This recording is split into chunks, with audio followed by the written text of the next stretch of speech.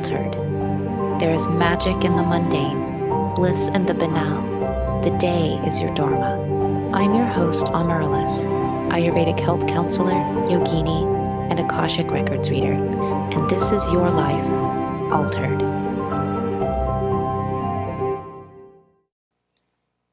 Hello to everybody. Welcome back again. I am so excited because this is my favorite holiday ever. I love this time around Halloween. I love the holiday of Halloween, but I love this time when the veil is thin. This veil between the worlds, as they call it, is thin. And so we have these celebrations of ancestries. And this is a global phenomenon. It's not just to one region. And I wanted to share some thoughts and some ideas about how you can also do this. Some of it is inspired by things that I've learned, but also by things that I do, not just on this holiday and this time period, but I also do these practices throughout the year. Not something that you need to do, not necessary, but always encouraged because we come from a line of people, and honoring that, celebrating that is never a bad thing. It's that recognition of where we come from and to say thank you. But especially at this time of year when the veil is so thin and we have that connection beyond this realm, it's especially important and amplified our efforts and our intention to say thank you and to celebrate and to ask for those gifts and blessings. So the past episode, I did a lot of talking about ancestral healing and clearing and the dead and dying and things like that. It's a long episode. This one's just going to be real quick to say, hey, here's some things in the next several days that you can do. It doesn't have to be on Samhain. It doesn't have to be on Day of the Dead. I'm going to be doing my celebration on the 2nd, evening of November 2nd, because that's just when my daughter happens to be back with me from her dad's. So we're going to be doing it on the 2nd. All right, so let's get into some thoughts and ideas about what to do in the celebration. You can take one of these ideas, or you can try and do all of them if it really feels inspired to you. But bigger doesn't necessarily mean better. So pick and choose what you like, what you feel called to, and what feels like it would be doable. So before we get into these kind of ideas, let me just say that this isn't anything that's eerie or spooky or mournful. This is really a celebration. And so this is completely appropriate, not just for adults, but for children as well. And I mean, I highly encourage that, to foster that relationship with your well ancestors in children so that they, from an early age, already see, oh, there's a connection, there's a relationship, and this is something that we do, is we honor and celebrate and give thanks. My daughter, actually, I have an ancestral box that I've painted, and so I regularly tend to this box, like making offerings and lighting candles and whatnot. You don't have to do that, but she's already been seeing for the past year, solid year, that I give offerings and blessings, and I put flowers in it. So she's already cultivated that idea that this is something that we do. And last night, just on her own, she said, I'm going to make an offering. I'm making soup. I said, okay. And, her soup is just this mix of dried herbs and spices that are in the cabinet, and she'll chop up a couple of vegetables and like mix it with water. And, so it's not something that she and I eat, but it's something that she makes with the intention that it's going to be sitting in front of that ancestral altar that we have that's in the kitchen, and it's going to sit there, and it's an intention. She said, here you go, enjoy. And I just think that's beautiful. I think it's beautiful. So know that this is completely appropriate and encouraged for kids. First, you'll want a space, and this can be a plate at your dinner table, or you could set out a mat somewhere on the floor, like in your living room, or on an altar that you already have, you want it to be kind of separate, like it's its own little mat, so that it's, for the ancestors, that it has this unique purpose. Put it wherever you would like, wherever it works in the home. But if you're going to be incorporating any kind of food and a celebration with food and drink, then having a place at your dinner table is a beautiful way to set this up. So you want some sort of space carved out. Then at this space, you can add a lot of things, such as candles and flowers. You can add photos, and this is where I like to bring out photos of the deceased. I don't have pictures of loved ones who have passed on in my home or anywhere that I can see them, because in my mind, the memory of that human being lives in my memories and in my heart, but it's not something that I want to see all day, every day. And other people may have a different opinion. I'll just kind of explain my rationale and some teachings that I've come across, because they're no longer in that human form. Yes, that human form was a big part of my life and influenced me, but that human doesn't exist anymore. And I don't want the image of who that soul used to be integrated into my daily life. So the memories and things are more subtle and they're kept within. But on times like this, where I'm celebrating and intentionally honoring the ancestors, yes, I will bring out the photos of them, who they were as human beings on this planet, and put out the photos and celebrate them and my memories of them. So this is where you can bring the photos around. Let's see, I already said candles, flowers, food and beverage. So if it's not at your table and it's some other place, then make space for food and beverages. What are the foods that your ancestors loved? Be it just the people that you know that have passed on, or things from that bloodline, that lineage. So an example is this Tuesday, I'm going to be making cornbread.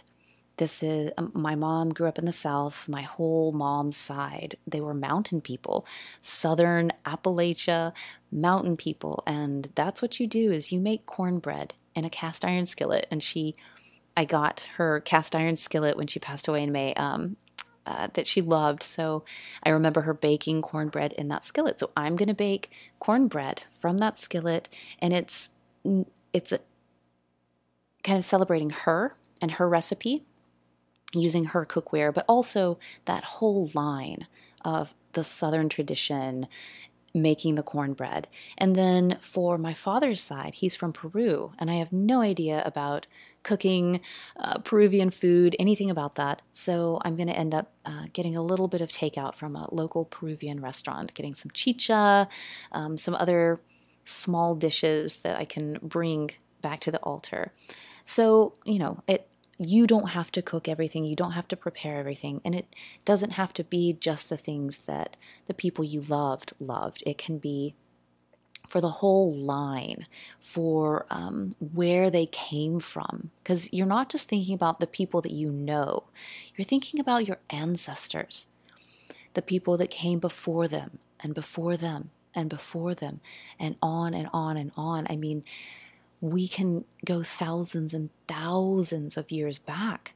Your bloodline has been carried until you're here today. So, we're not just thinking the last generation. We're also honoring and acknowledging all of the ancestors, the ones known as well as unknown. I always add coffee. This seems to be something that I mean, yes, coffee's grown in Peru, but I kind of feel like coffee is always a great offering, especially because it's so beloved nowadays. But then I know that my mom's side drank coffee, loved coffee. So I always put out a nice, fresh mug of coffee as an offering. And any other things that you can think that you would want to put on this altar to to have as an offering, to say, here you go and thank you. May this nourish you as you have nourished me. I am here because of you. And if this is an event or you're kind of not just having the space, then you can also tell stories, share memories of the people that you remember and the things that have been passed down. This is a beautiful way of celebrating the ancestors. You can play music or make arts and crafts as offerings. It doesn't just have to be, the candles, the flowers, the food. You can make something to place into the altar. That's personally not my favorite thing to do. I'm not like the crafty type. I would rather cook something. But for a lot of people, yes, that's right up their alley. And of course, they want to create something and make it. And also, children, again, can be incorporated here. What would you like to create to put in our ancestral shrine or on the altar tonight or at the seating at the table for our ancestors? By the way, they might also love to set the table for this. I know that that's something that Satya really likes to do, is set the table for the ancestors, and she'll make it very fancy. And so this is also a fun way to include them. Let's see. So, all of these ideas and more, but then also during this time, you're wanting to say a few things. You're wanting to express from your heart a few things and get into a place where you can say this from your heart, from your soul, from the deep cellular DNA memory of your bloodline, from your mother's side, your father's side. And you're going to want to express thanks for your life. You wouldn't be here without them. You'll give thanks to the land. What are the lands from which your lineage comes? Both sides, mothers and fathers. What are these native lands? The energies of these lands. There's a consciousness and an energy to the land. So I always think about the Smoky Mountains, that ancient mountain range. And then I also think about the Andes, these, just amazing mountains and lands surrounding southern Peru. So where do your people come from? Give thanks, especially because the people would not have survived without the lands and the abundance and nourishment from these lands. So I think that's also important. Another thing you can then ask from your ancestors after you've given gratitude and thanks and celebration of their lives is you can ask that they watch over you, that they guide you, and that they protect you. They were humans once and understand the human condition. And maybe you have something in particular that you're wanting assistance. You can speak specifically to that. They're not like, say, angelic helping spirits or spirit guides that are animals. These used to be humans, and they understand human problems in a way that maybe angels do not. So you can ask for assistance. I'm struggling with such and such, and I'm asking for such and such. And I've talked about it before, and that's something that I keep revisiting, is that you have to ask for help from spirit. Any spirit guides, ancestors. You can't just expect that help intervenes. You have to ask. It's this kind of guiding force of free will. Your free will cannot be overridden. So you have to say, I need help, and please help with this. Please guide me in this. I need that help. I need that assistance. I need that guidance. And then help and support can come. If you don't ask, help and support and guidance cannot be given. So yes, ask for that support and that guidance. Ask that they watch over you and your lineage, your children, your children's children. Ask that they protect. And it's really a beautiful relationship. So, they're in our blood. They're always with us. They're in our blood 7 generations back at least.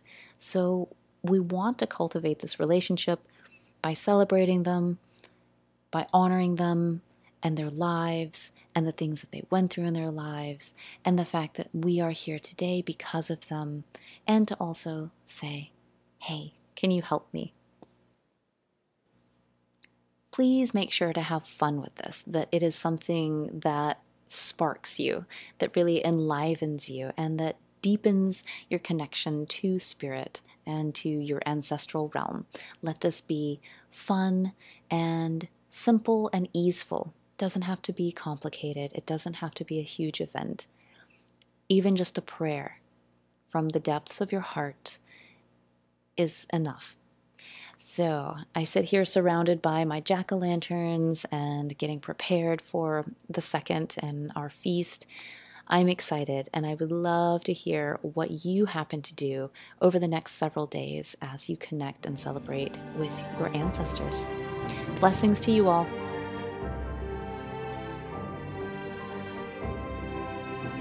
Remember that spirit guides but never decides. How will you choose this hour, this day, this week at the altar of your life? Thank you so much for listening. If you feel called, subscribe to the podcast, leave a review, and share it. Also, connect with me and discover more on Instagram at Amaryllis_Fernandez. Until next time.